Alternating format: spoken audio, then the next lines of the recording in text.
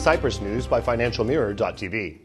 Finance Minister Stavrakis unveiled a fiscal package aimed at generating savings and additional revenue of 500 million euros a year to curtail growing deficits, but pledged that the government would not resort to new taxation.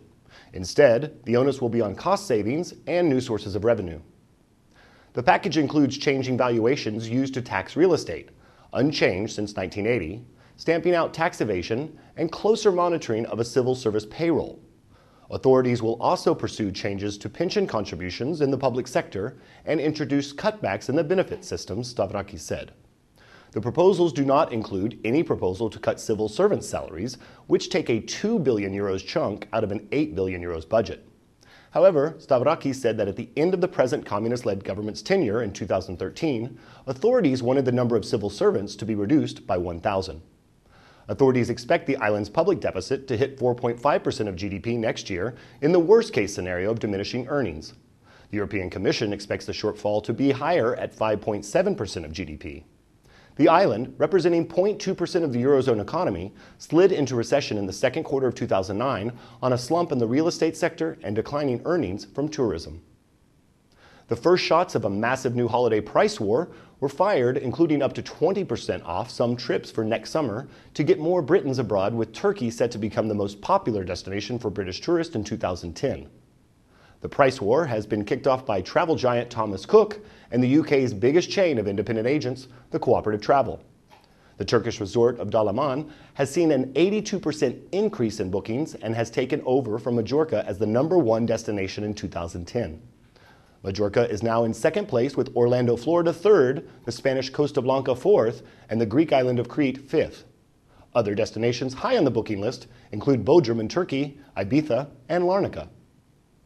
The Business Climate Index in Cyprus continued its recovery, gaining 3.9 units in December 2009, according to the Business and Consumer Survey conducted by the Economic Research Center of the University of Cyprus in cooperation with the European Committee.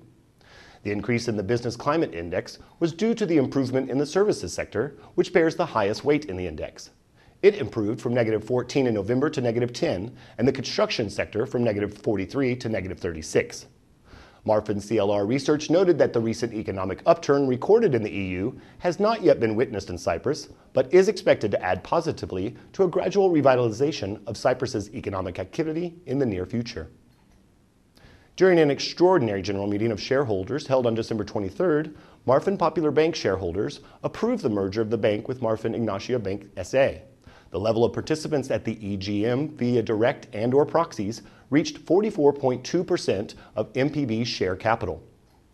The EGM also authorized the board of Marfin Popular Bank to issue 5,781,121 ordinary shares of the bank to replace 8,593,919 ordinary shares of Marfin Ignatia as a consideration to their shareholders, as well as amending the terms of the share option scheme, with the exercise price being lowered from Euro 10 each to Euro 450 each, with the expiry date being extended by 2 years up to 2013. About 2% of shareholders, mainly institutional investors, voted against the change in the share option scheme.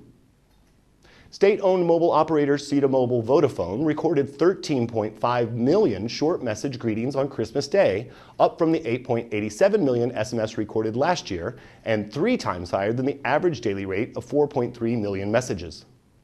The total for SMS sent from 6 p.m. on Christmas Eve to noon on Boxing Day reached 18.26 million, while according to CETA, the highest rate of messages was recorded at 11:06 and 32 seconds on Christmas Day, when it peaked at 465 SMS per second.